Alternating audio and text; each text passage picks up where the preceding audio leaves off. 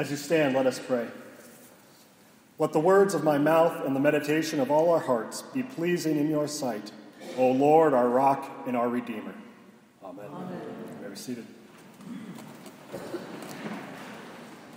Thank you to Bruce. Yes, my name is Zach Neubauer. I'm a third-year seminarian at Trinity School for Ministry up the road in Ambridge, so it's about a 30-minute drive this morning. No traffic, which was nice.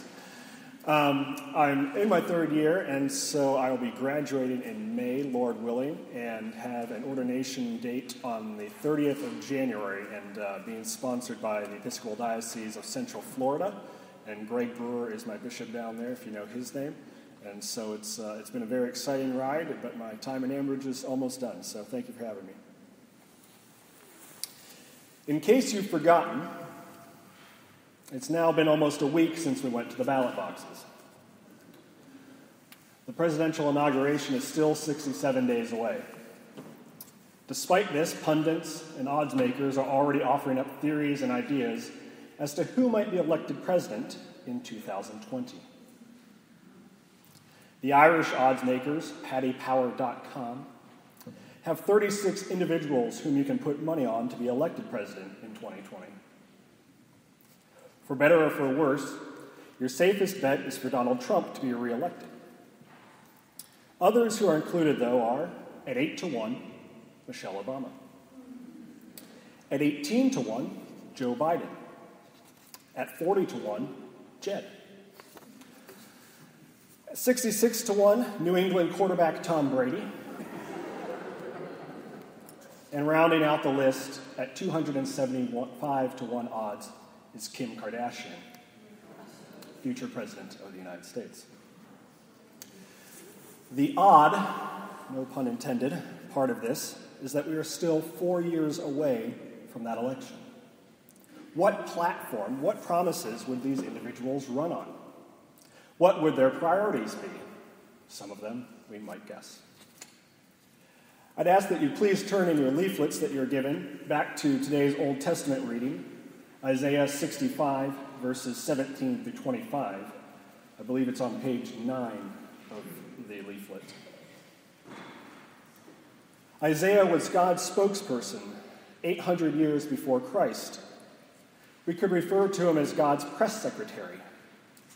Isaiah interacted and communicated with the people of Jerusalem and Judah on God's behalf. And what we have in Isaiah 65 is a prepared statement by God. Isaiah announcing God's campaign motto, God's platform, his manifesto to the peoples of Jerusalem and Judah. These are the things that God is promising his people that he's going to do. Look with me at the first line of the reading. For behold, I create new heavens and a new earth, and the former things shall not be remembered or come into mind. This verse is God's campaign motto, as it were. It's a summation of the rest of the chapter. If you don't remember anything else from today, remember that. For behold, I, Yahweh, the God of Israel, will create new heavens and a new earth, and the former things shall not be remembered or come into mind. God is promising to do something so big, so huge, that the former things will not be remembered. So let's unpack that. What are the things that God is promising to do? What are these new things that are so fantastic? What are the former things that won't be remembered? What other promises is God making through his press secretary, Isaiah? Promise number one includes good things: gladness, rejoicing, joy, a close relationship between God and humankind. All these things will be made even better. We see this in the next verses. But be glad and rejoice forever in what I'm creating. For I am about to create Jerusalem as a joy and its people as a delight. I will rejoice in Jerusalem and delight in my people. And towards the end of the chapter we read, before they call, I will answer, and while they are yet speaking, I will hear. The people will be rejoicing in the deeds and character of God. That is for certain. But it is not just the people who will be rejoicing. God will also be rejoicing in and over his people. God is not some vainglory who only wants his best. No, he wants to see his people blessed as well. He is so attuned to his people that he promises to answer their needs before they even speak them. I have 3 sons, aged 5, 3, and 7 months. You saw the 5 and 3-year-old with the blonde hair headed in that direction a few moments ago. Our 7-month-old Boone sleeps in a crib that's adjacent to the bed my wife and I sleep in. Boone sleeps on my side of the bed. In the middle of the night, when do I realize that he needs me? Well, on a good night, 2 or 3 seconds after he starts crying. On a bad night, after a few elbows to the ribs for my wife. This is because I'm a frail and human father. Imagine, though, if I was such a good father that I can anticipate Boone's needs before he fussed or before he even woke up. I'd pick him up, cuddle him, tell him everything was okay, and lay him back down without him ever waking up. That's the picture we have of God here. He promises to care for us so much and is so close to us that he will address our needs before we can even vocalize them. So there'll be good things that continue, but we also read God's promises that bad things will cease. There'll be no more sounds of weeping, Isaiah says. That is, no more depression, no more grief, or long-term sorrow. There'll be no more cries of distress, no ugly surprises, no sudden evils. There will no longer be any infant mortality or people cut down in the peak of their lives. In short, death will be defeated. Along with this promise of a joyous life comes the promise of a stable and fruitful labor. We read, "They shall build houses and inhabit them. They shall plant vineyards and eat their fruit. They shall not build and another inhabit. They shall not plant and another eat." At first glance, these verses might sound odd. However, by show of hands, how many of you have ever seen the classic Japanese film, Seven Samurai? How about the American classic, The Magnificent Seven? A few more, good. How about the animated classic, A Bug's Life? A few more.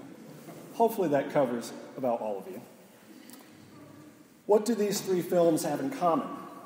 All 3 have a group of helpless people who have the fruits of their labor continually stolen from them by bandits. Israel at this time was used to having this done to them. Larger, stronger groups, nations would steal the grapes they had planted and even occupy the homes that they had built with their own hands. Yet God is promising that under his reign, his Department of Agriculture, Department of Homeland Security, the Department of Justice will ensure that these kinds of things never happen again. So God is promising that good things will continue. He's promising that bad things will cease. He's promising stability and prosperity. But in case we haven't caught on to how radical of a change this will be, we are given some pretty striking images in the second to last verse. The wolf and the lamb shall feed together. The lion shall eat straw like the ox, but the serpent, its food shall be dust. Sworn enemies, the wolf and the lamb, will feed side by side and not on each other. The lion will no longer hunt, kill, and destroy, but will eat straw like the ox. And do you see the surprise? The radical nature of these new heavens and new earth does not mean that God just turns a blind eye to evil. The surprise in this verse is that while the feeding habits of the wolf and lion are radically different, the feeding habit of the serpent remains the same. Now keep in mind that God is speaking to his people through Israel, and in doing so, this text isn't sharp, literal prose. Instead, we're reading poetry. So don't get bogged down by whether or not serpents really eat dust. Don't worry about that part. Instead, consider the image that Isaiah is using. After using the image of the changed natures of the wolf and lion, he could have used any number of predators as a third illustration. But instead, he chooses the serpent. Where else in Scripture do we read of a serpent? Think back to childhood, back to Sunday school, back to your picture Bibles. In the Garden of Eden. Eve and Adam are tempted to sin by the serpent. After they sin, God judges Adam and Eve, and then he proceeds to judge the serpent. We read in Genesis that God's judgment is this: because you have done this, because you have tempted Adam and Eve to sin, cursed are you among all animals and among all wild creatures. Upon your belly you shall go, and dust you shall eat all the days of your life. Now compare that to our reading. The wolf will eat with the lamb. That is radically different.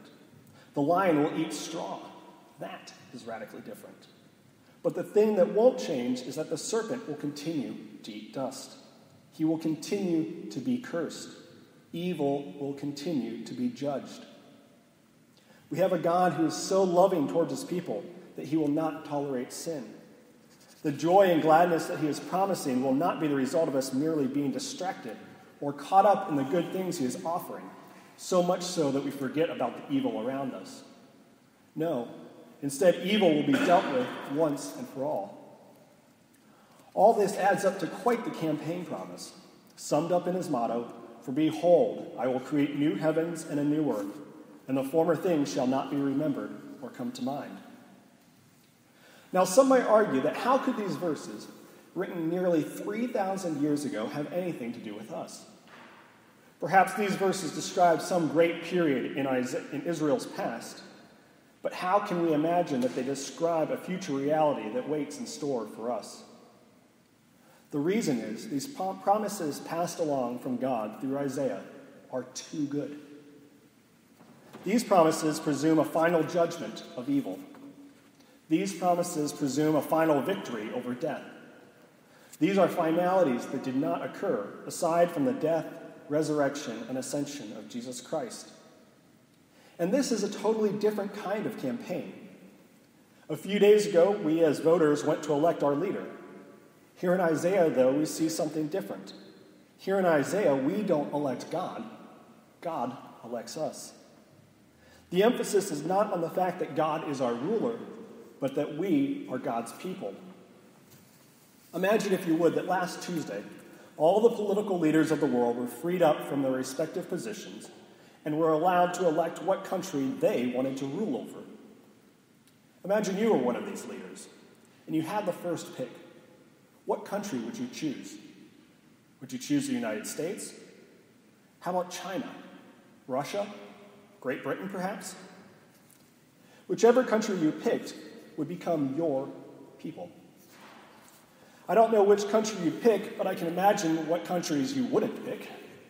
Countries like Somalia, Venezuela, the Congo. You wouldn't choose humble, weak, and insignificant countries to be the ruler of. If you turn forward to the next chapter, Isaiah 66, the last chapter of the book, we'd read this verse. "But this is to the one whom I will look. He who is humble and contrite in spirit and trembles at my word." God has many people to choose from. He could choose the powerful, the wealthy, the intelligent, the bold, the famous, the gifted, and so on. Instead, God chooses the humble, the contrite in spirit, and the one who trembles at his word. Are we those type of people? Maybe today, when you came into this service, you weren't that kind of person. Through the power and love of Jesus Christ, you can leave this service today that kind of person. God is waiting to meet you today. Before you call, he will answer. While you are yet speaking, he will hear. Perhaps through Christ's death and the Holy Spirit's work in your life, you are one of God's people. You are becoming more humble and contrite and tremble at God's word. But you're tired. You're discouraged. In this life, you weep and are in distress. Death is all around you. Your labors are not rewarded. Do not lose heart. Behold, God will create new heavens and a new earth.